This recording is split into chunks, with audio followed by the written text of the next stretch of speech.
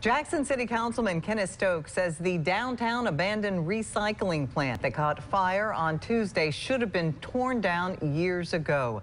Stokes explained just how bad that fire could have been. Plastic, tires, and various car parts were inside the building. The old plant has been an issue for years, according to Stokes, and he says if it's not dealt with now, there could be another fire. Stokes also pointed out fires like this could cause power outages. Power lines and transformers are only a few feet away from the building. People been asking for it to be torn down. You know, they told them years ago that they were going to tear this down. Once they told it was a building here, they tore it down. But I think Harvard Jones was the mayor. He stopped being the mayor, and no one cared enough to come and tear it down.